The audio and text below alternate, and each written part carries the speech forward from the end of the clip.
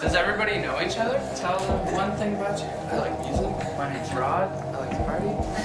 It's pretty easy. You're a stellar musician. I think we're gonna nail it. You guys will be the loudest. So don't screw it up.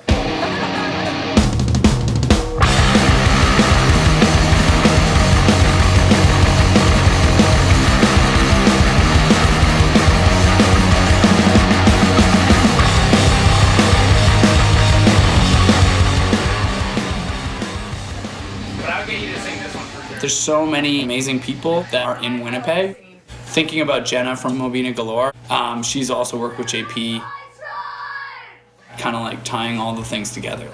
Everyone who's sort of been a guest has recorded here at Private Ear. My are usually just like one note. Is kind of how I am. So it's either be sitting over or under. In a lot of times you kind of mix it with your own vocal. Like with Jenna, like I drop my vocal right out. It sounds so sick.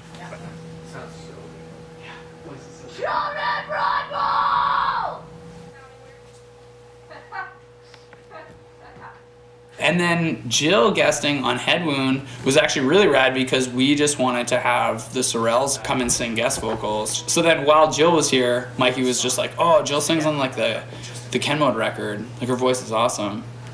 We should see if Jill would want to sing.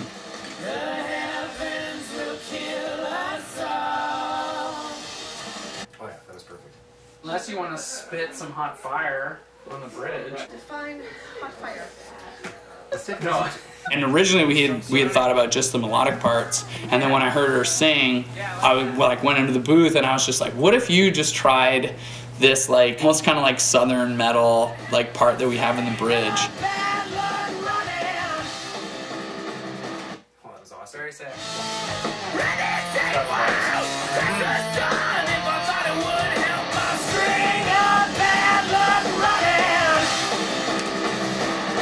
Cool. Would it be absolutely ridiculous to do a harmony on top of that?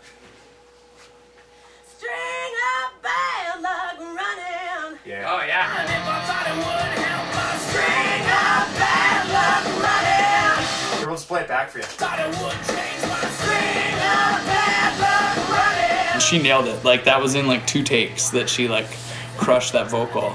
That's awesome. Cool. Okay. Yeah, totally. I think my fave is that previous take. Yeah. And then using the lower one is the hard. I think on their previous record, they did a certain amount of recording in the room together. This one we were able to capture, I'd say 75% of Liam's vocals live off the floor.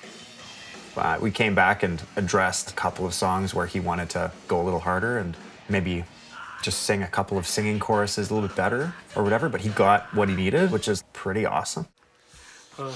Spittoon. Gotta have a spittoon. Can't track Vox without a spittoon. I love when, you know, Liam can write something personal that he believes in, but like that I can relate to it just as much. You know, it's really tough because you don't channel your emotions in a way that like communicate to a lot of people. Like that can be hard. He can sing for 5 hours and get stronger and scream for 5 hours. And I've never met somebody that had that kind of stamina, which is incredible. Experience and fun. There you go. That's Liam. My worry would be in tracking beds with heavy music that the singer would burn themselves out by doing half-assed tracks. Okay, I don't have quite the energy, so I'm going to go partially here. And what happens then is like waste of energy and kind of damage to the vocals. And he can just go.